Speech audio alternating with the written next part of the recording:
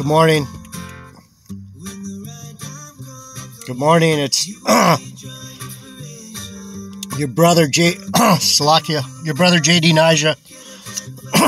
Salakia. Here with another message of edification, exhortation for the believers in Yahweh, Ba'Hashem, Yahweh Shai, our Heavenly Father. People call God. Yahweh Shai is our big brother and our deliverer, who people call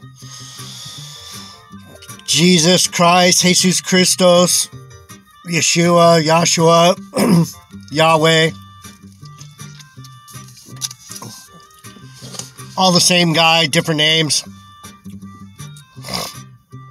And the Holy Spirit, the Rikah HaKodash, which is the holy connection between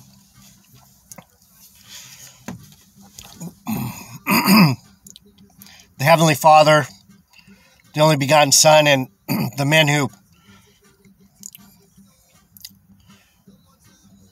know Him.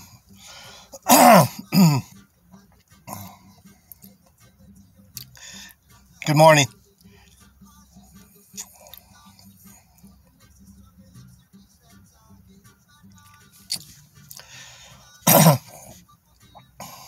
Heavenly Father, we come before you humbly with a contrite spirit and a loving heart.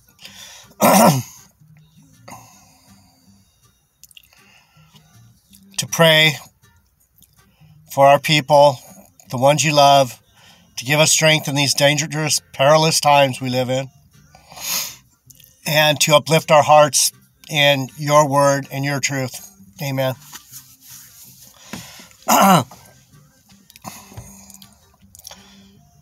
So,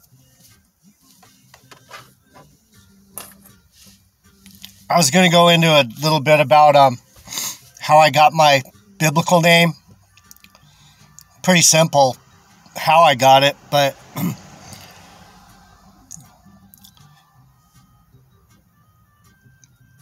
a lot of what the Lord tells you, and see, that's why it's so hard to explain.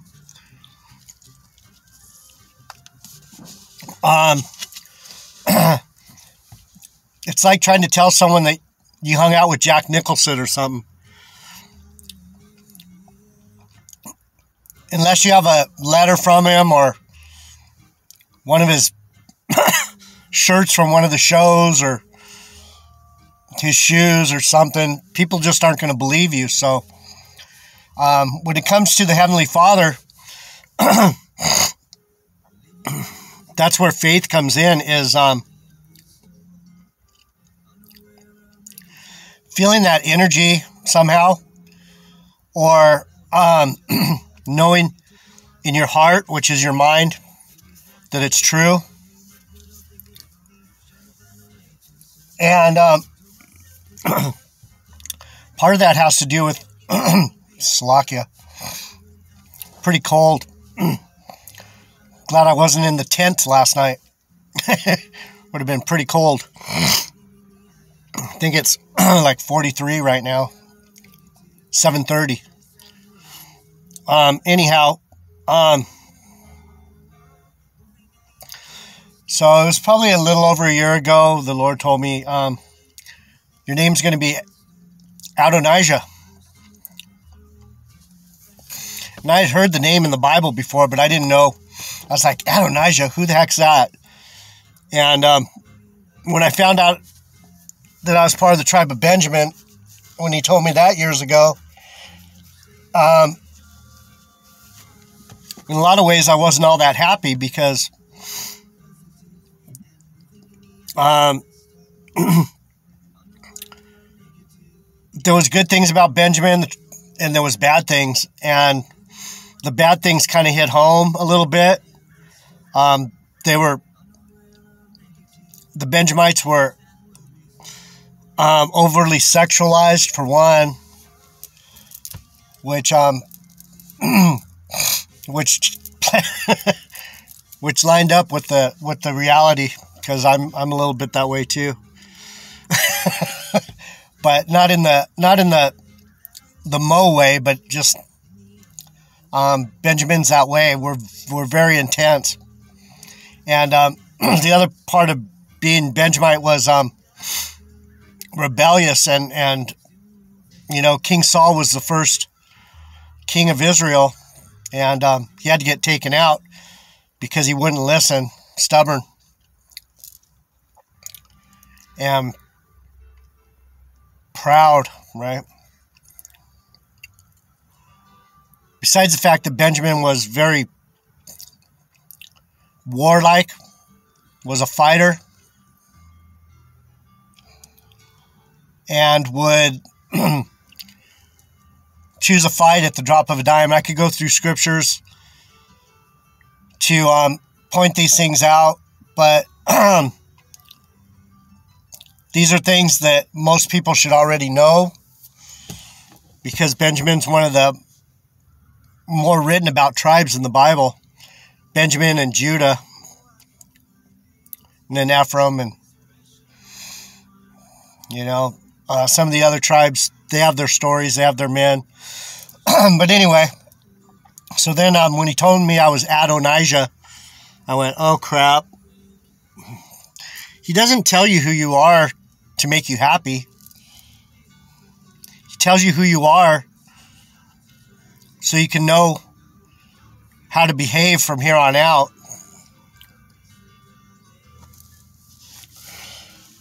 So when I studied up on Benjamin, I decided I was going to try not to be so sexualized and not fight so much and stop being rebellious. Didn't work that well. It's in my nature. And that's the point I'm trying to bring out right now, is that we all have our nature, we have our spirit, and our spirit is the way it is. And he's gonna work that spirit to his will, not your will. So I'm still tempted by a pretty face, a nice butt, a willing partner. I'll still fight people bigger and stronger than me just because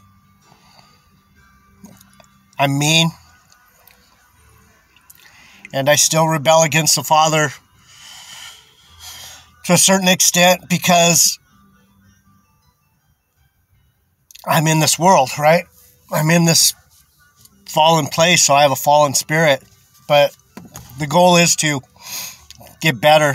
But anyhow, so back to Adonijah. He tried to usurp the kingdom from Solomon.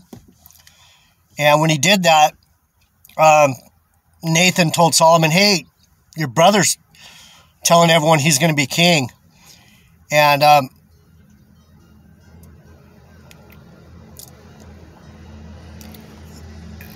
Bathsheba went to David and said, hey, Adonijah's trying to usurp the kingdom. You're going to have to put your foot down and publicly anoint Solomon as king. So he did that. And when Adonijah heard of it, he went to Solomon and said, what's going on? And Solomon said, you little fucker. You little prick. And made Adonijah promise not to be a bad boy anymore. So I was reading up on the horns of the altar. This is what brought it up, because Solomon wanted to put him to death, but he spared Adonijah, and Adonijah ran to the altar, and he grabbed onto the horns of the altar. And I always pictured it as some kind of idol. I thought it was, and it is kind of like an idol. It's where they sacrifice the animals. I found out this morning. I'm like, what is the horns of the altar? I better find out. So the horns of the altar, they were like it was like a barbecue pit.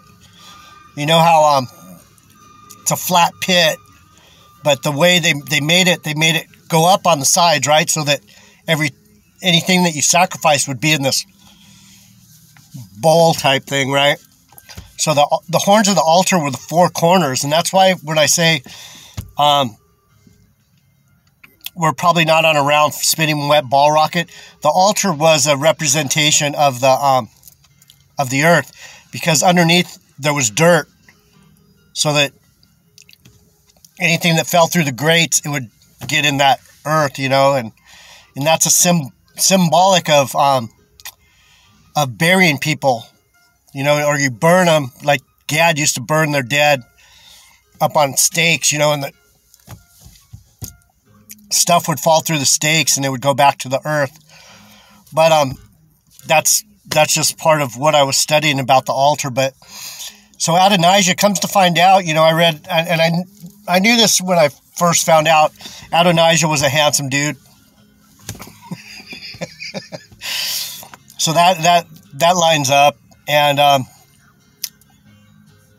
prideful, like a Benjamite. He was actually Judah, but that's where I probably get my Judah Benjamin. I'm a little bit of both tribes. My spirit has been those two tribes are like this anyway. But Adonijah ended up getting put to death by Solomon, and the reason Adonijah acted the way he did was because and I kind of passed over this when I read it before. The reason Adonijah was the way he was is because his father didn't discipline him enough. King David. And in the Bible it says something like David never asked his son, "Why do you act the way you do?" Which he should have. He said, why you behave like that? So when I read into Adonijah, I'm like, fuck, no wonder I'm so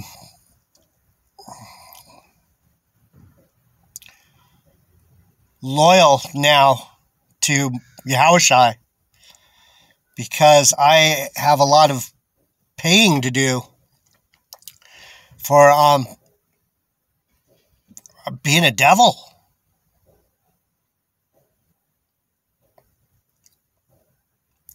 Being a devil. And so I just wanted to kind of clear that up, because the gist of the I almost forgot to tell the main point of the story is my father was the same way. My earthly father, Kenneth Deloach, Kenneth Norman,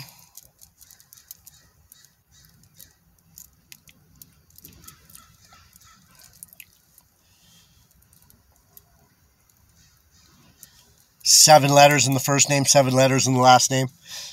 As myself, 7 letters in the first name, 7 letters in the second name.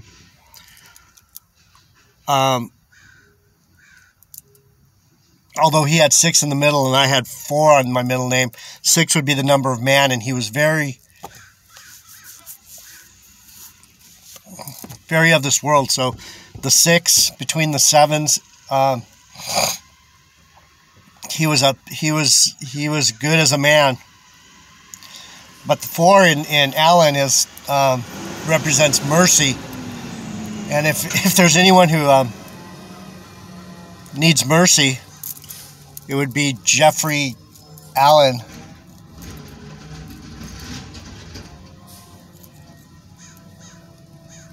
So that's that story. That's how I got my Adonijah.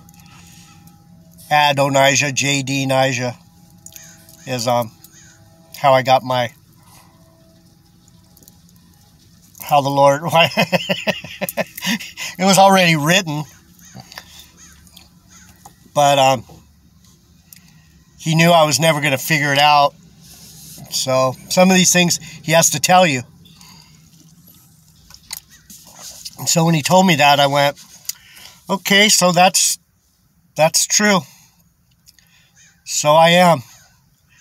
And I have to keep that in the back of my mind. So when Adonijah grabbed the horns of the altar, he was the horns of the altar are the horns mean power, divine power. So he ended up being a sacrifice. He was put to death, and he probably knew that's why he grabbed the horns of the altar. He finally humbled himself and said, "Have mercy on me, Lord. I'm undone." So anyway, let me see what I got. 16. I guess I'll just do what I always do, open up and see what we got. And hopefully it's edifying and... Oh! Oh, crap. I'm not joking. Oh my gosh. I don't know. It says naming and presentation. So this is another example, people. I don't know exactly what this is going to say because we're in 2nd Luke. And, the New Testament was never my strong point until recently. I'm starting to really enjoy the New Testament because I didn't understand a lot of it before. These things were opened up to me in the last couple of years. And now when I go into the New Testament, it's new. I was always a prophecy guy and a history guy, so I loved kings. I loved the family stories because that's where I related. So I opened, I was just talking to you about how I got my name, right? And I opened to a passage called Naming and Presentation. I'm almost afraid to read what it says. It might not have anything to do with the Lord naming his people or anything, but I thought that was quite interesting. And see, if you're not here every day, you'll never know who I am. You'll never know. You'll bump into me and go, that guy sure does jump around on different subjects. It's not me jumping around. It's the Lord. He wants you, he doesn't want you to get it unless you want to get it. And that's the point. Naming and presentation. Luke 2 verse 21. Oh, it's when they named, I should have known. It was when they named Jehoshai. And when 8 days were accomplished for the circumcising of the child, his name was called Jesus, Joshua, Yahushai, which was so named of the angel before he was conceived in the womb.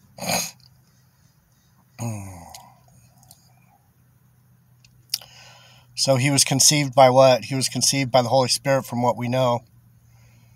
And when the days of her purification, according to the law of Moses, were accomplished, they brought him to Jerusalem, to present him to the Lord. And this is what I was saying. It was written that I'm Adonijah because it's already been told. The story. See, what people don't understand is the story has already been told. All we're doing is we're the best actors ever. We're playing out the story that the Lord wrote. Our spirits keep coming back and acting out these spiritual actions to tell the perfect story that he once told. So whatever you think you're going to do, you're probably not going to do that. You're going to do what he tells you to do. And when the days of her purification, so on and so forth, the law of Moses were accomplished is completed. As it is written in the law of the Lord, every male that openeth the womb shall be called holy to the Lord.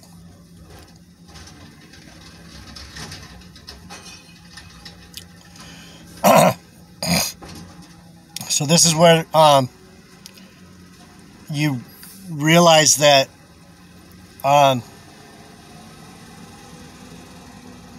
wow, that men are the dope, men are the shit for sure, but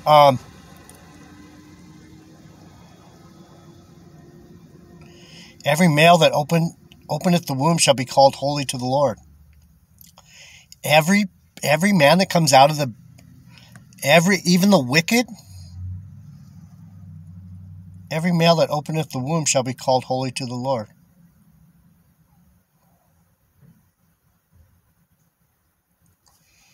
And to offer a sacrifice according to that which is said in the law of the Lord, a pair of turtle doves or 2 young pigeons. Very, very hard to understand that.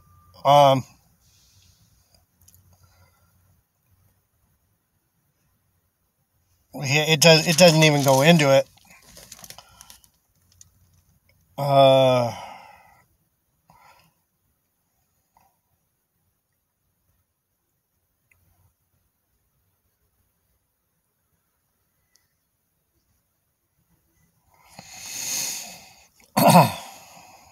Slovakia.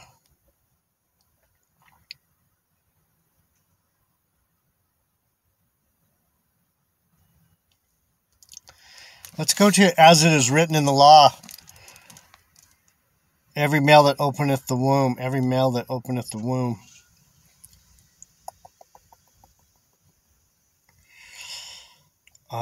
B. Slovakia, brothers. Exodus 13:2.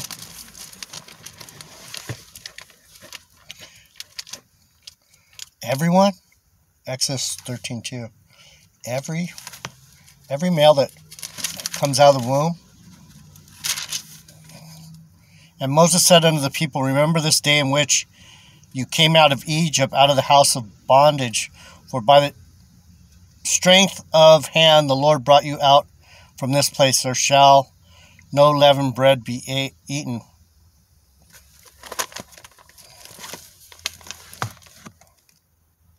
Slovakia, brothers. This is why studying is such a trippy thing, because some of this stuff is just 13:12. Sorry, Slovakia.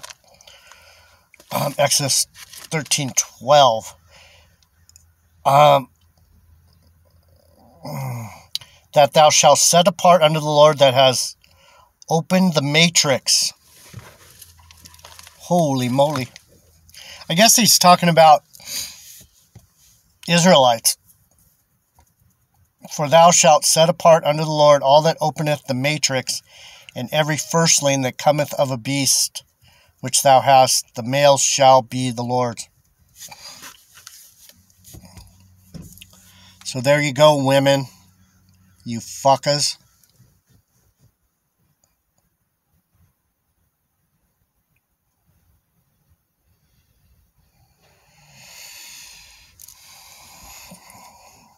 See, a lot of people that doesn't hit very hard, they don't get it.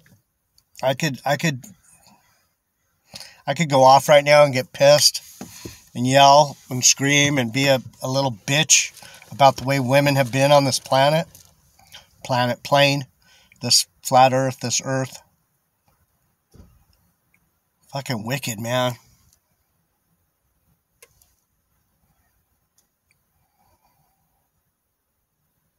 Set apart unto the Lord. Cause to pass over. The matrix is the womb. You know why? Because you're once you leave the womb, you're here. That's why babies cry. Because they just entered the fucking matrix. That's funny, you didn't know the matrix was in the Bible, huh? Let me see what I got. 24. A couple more minutes. Let's look into this a little bit more. And then I'll go somewhere else unless this takes us somewhere more interesting. I mean, it's interesting that, man, the Lord loves his men. You women, man. Wow, wowzers. All I can say is you got yourself some trouble ahead, a lot of you women. No disrespect. Every male that openeth the womb, be. Gosh darn it, I'm struggling today just to stay on point here. Numbers 3:13.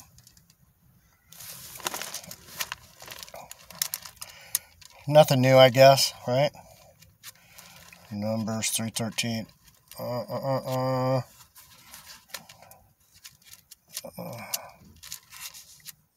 If I can find Numbers. Bonehead. Numbers 3:13.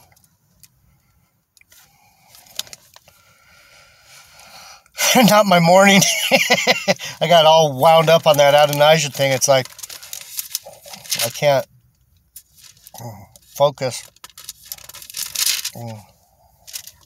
Same thing. It says, and behold, I have taken the Levites from among the children of Israel, instead of all the firstborn that openeth the matrix among the children of Israel. Therefore, the Levites shall be mine.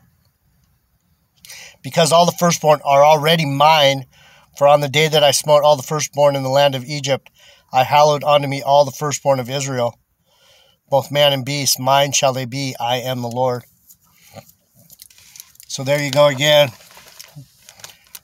Males, firstborn males.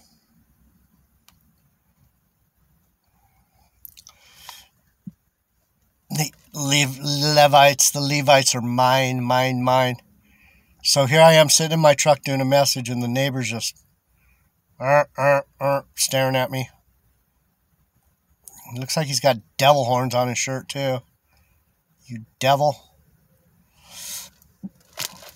All right, well.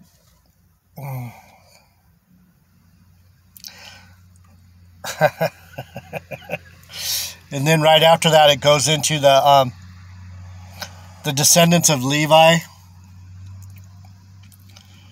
and the first family was the Gershonites, and that's where the singers came from, and I have ties to that family too. They camped on the same side as Benjamin, Ephraim, and Manasseh. But anyway, enough about the family line and the spiritual regeneration of people.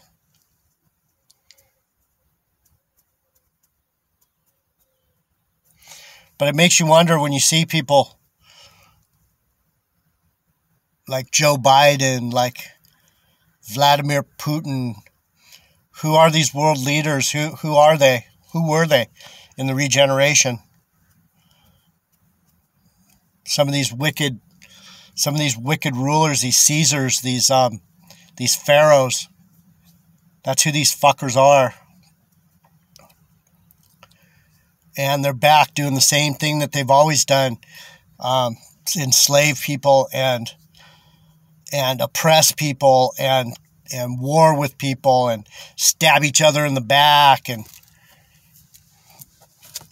so when you think of this regeneration, you can look at yourself and say, who am I, Lord? Who am I? And you might not like what you find, but that's your last best chance of getting to know the Lord and knowing what you're supposed to do. Even if it's wicked, even if it's to come shoot Adonijah in the back of the head. If that's what you were meant to do, figure it out. You won't be able to not figure it out. Anyway, I'm gonna get something else. I'll be back. This will be 2 different messages. I don't know who's edified by that message. It was for somebody. But it's your brother, Adonijah, and all praises, honor, and glory to our Heavenly Father and the only begotten Son and the Holy Spirit that is doing a marvelous work on this earth right now. All right, I'll be back. Shalom. Or I won't be back, but I'll see you next message. Woo!